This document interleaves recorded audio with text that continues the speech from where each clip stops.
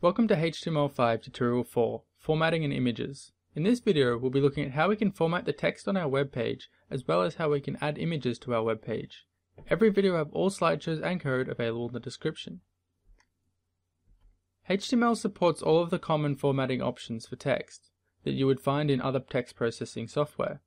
The common ones that we'll have a look at is turning text bold or strong, writing in italics or sometimes known as emphasized, using underlines, or sometimes known as inserted.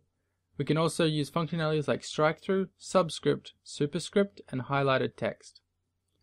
The tags we use for all of these formatting operations is fairly intuitive. Like with most other tags in HTML, they must be opened and closed surrounding the text you want to format. We have the B tag to turn text bold. We also have the strong tag, which may appear to do the same thing as the bold tag. However, search engines like Google use the strong tags for search keywords for your site. I'll talk more about the strong tag in another video on search engine optimization. The other tags are just as intuitive, with I or M for italics, U or ins for underline, S or del for strike-through, sub for subscript, and sup for superscript, and finally mark for highlighting sections of text.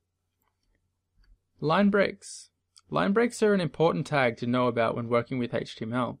You'll notice that HTML ignores any extra spaces or new lines in your code file. The only way to get your information to spread out down your page is to put each chunk of information in a new paragraph, which can be quite troublesome. This is where the line break tag comes in handy. We insert the line break tag called BR to tell the browser to break the line here and continue the text on the next line. You may notice that we have a / at the end of the tag. This is called a self-closing tag.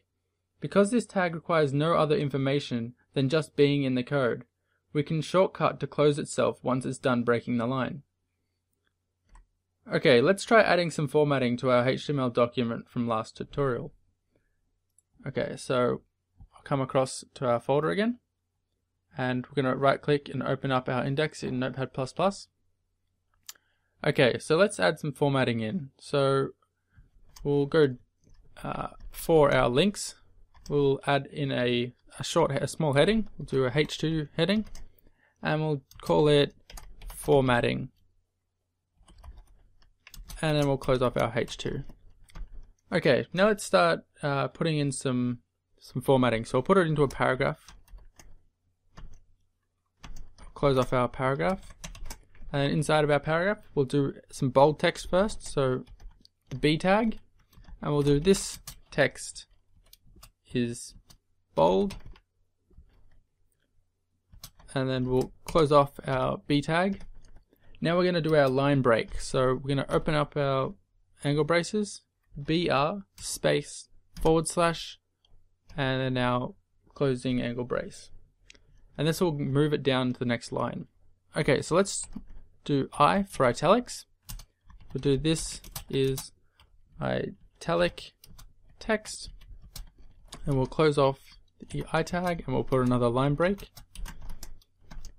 Now we'll do the underline. So U for underline. U. We'll do this is underlined text, and we'll close off our U tag. We'll do our BR / close, and we'll do some strike through. So S for strike through. This is strike through text, and then we'll close off our S tag. And we'll do our BR again. Now let's do some highlighting. So we'll do mark. And we're going to mark, we'll do this is highlighted text. And we'll /mark to close out our mark tag. We'll do one more BR to go down to the next line. And we'll use the super tag. So we'll do this value is squared. Oops.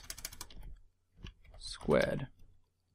And we'll do 3, open up our tag, sup for super, close the tag. Oh, well, close the opening tag 2, and then we'll do our closing super tag, so /sub.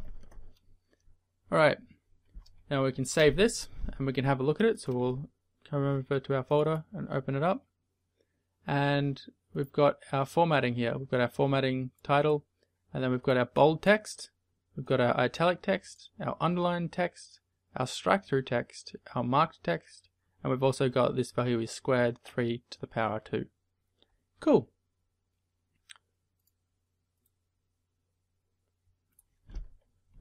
Adding images to our web page is a relatively easy task. To add an image to our page, we use the img tag. Images are a powerful tool for websites. They allow us to provide photos of a product, custom buttons, or just plain art that can capture the attention of visitors. Many different image formats can be used by browsers these days, such as JPEGs, PNGs, GIFs, and many more. The syntax for the image tag is as follows. First, we open up the tag, then we set the attribute src, or source, to the image URL, either on our website or on the internet somewhere. We then close the tag, and we can even use a self-closing tag here. The source attribute isn't the only attribute available to us with the image tag. We can also set alternative text that will show if the mouse is hovered over the image or read out for text-to-speech. The width attribute is for setting the width of the image.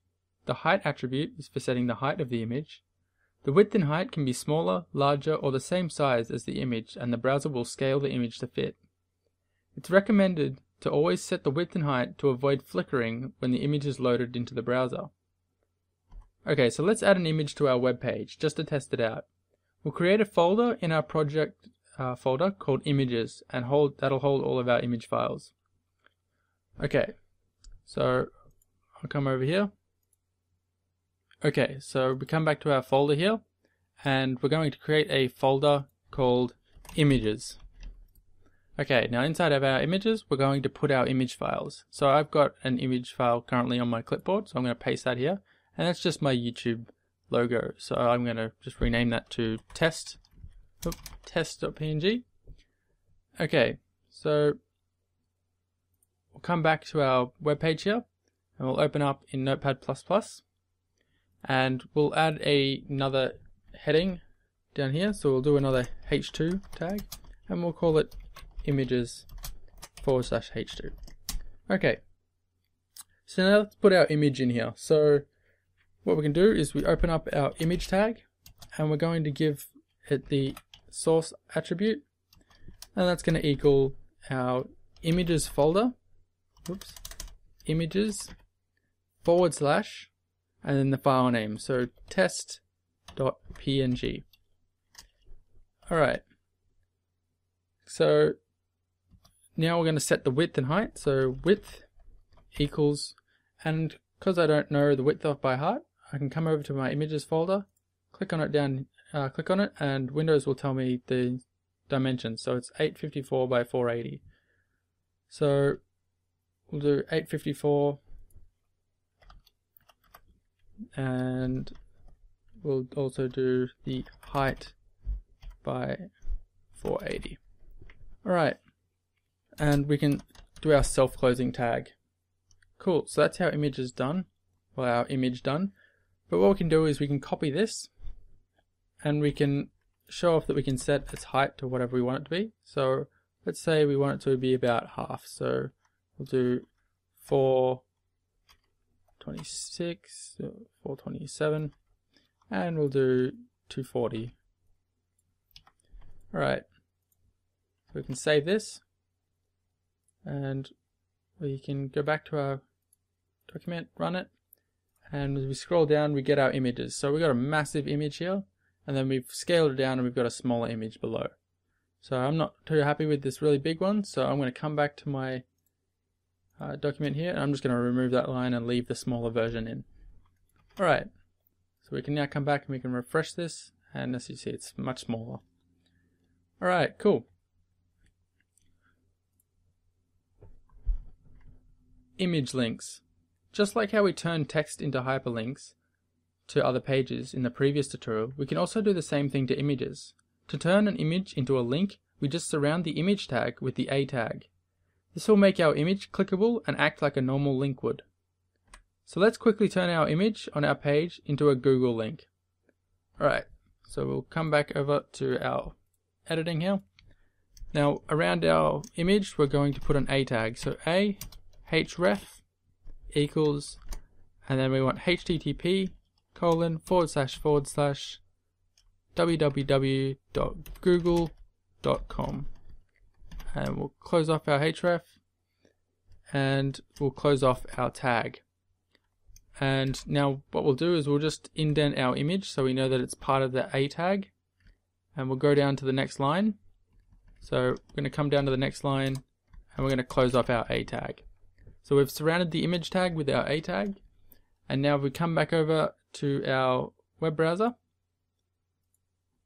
we can refresh this, and now we see that our mouse changes into a clickable link when we look anywhere on this image. If we click it, it'll take us to the Google page. So there we go. And come back and it works just like a normal link would. So anywhere on the image you can click and it will take us to that link. Cool. So this concludes our tutorial on formatting and images. If you have any questions, leave it in the comments and I'll try to answer it as best as possible. The next topic we'll be looking at is the head and some basic styling. Don't forget to subscribe. Thanks for watching.